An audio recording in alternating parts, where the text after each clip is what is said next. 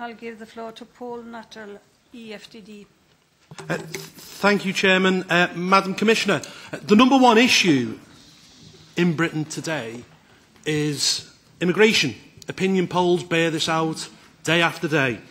Labour mobility is in reality an open door to the whole of the European Union, 450 million people. And last year alone, 250,000 people came to the UK to live, work and claim benefits, the majority from within the European Union. Now, to put this in perspective, so everyone in this room understands, that is a city the size of Strasbourg. It's unsustainable, it's driving up unemployment and driving down wages. So therefore my question is this: if a British government enters into renegotiation of its EU membership, would you or the Commission in general be willing to give Britain full rights to control its own borders and restrict access to European migrants? A simple yes or no will suffice. Thank you.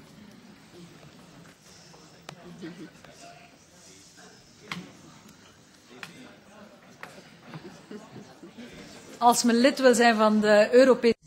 If you want to be a member of the European Union, then we have to expect that the minimum rules, the basic pillars of the European Union are respected by all member states. We're not at the level of negotiating yet. That will happen at a different level, and freedom of movement is very important. I know that the people in the UK are very keen on the single market, but the single market isn't just for goods, services and capital. There's also freedom of movement for people, and we have to protect that.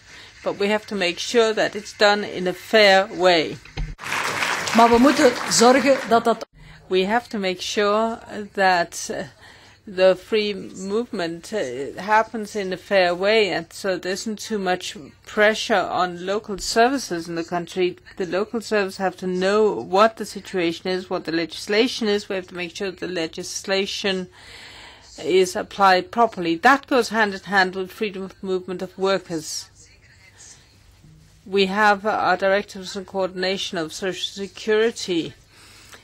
Social security is development in the countries. We need to revise the directives, but the basic principle of people being allowed to move around Europe without losing social protection is a basic tenet that we must maintain.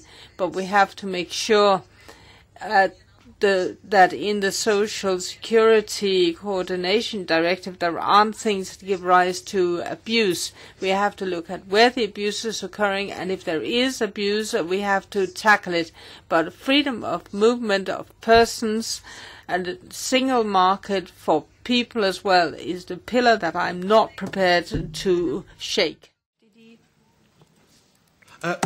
Thank you, Madam Commissioner, for your explicit and very honest answer to my previous question, and confirming that there will be no renegotiation of labour mobility and freedom of movement across the EU.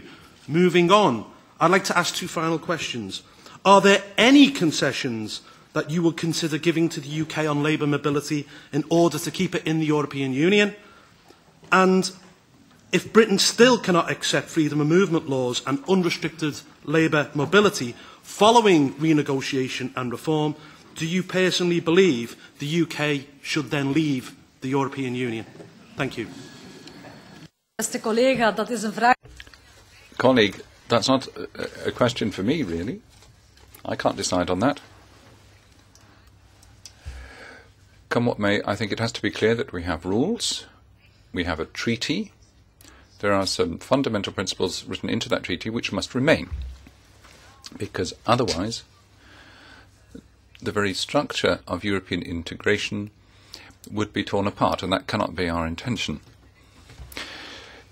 The President-elect Jean-Claude Juncker has made the point. I agree, we are not blind to the issues faced by certain member states. We're examining those problems and looking at what can be done, but you cannot expect me to leap into the breach. As Commissioner for Employment, Social Affairs, Skills and Labour Mobility, I can't just take a unilateral initiative and say that if they don't respect this, the UK must just leave.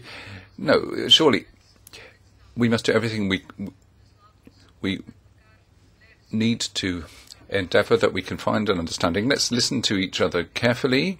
Let's pay due attention to the problems we face and then find a solution. But we have to start by careful discussions. Then we'll see what sort of decisions emerge.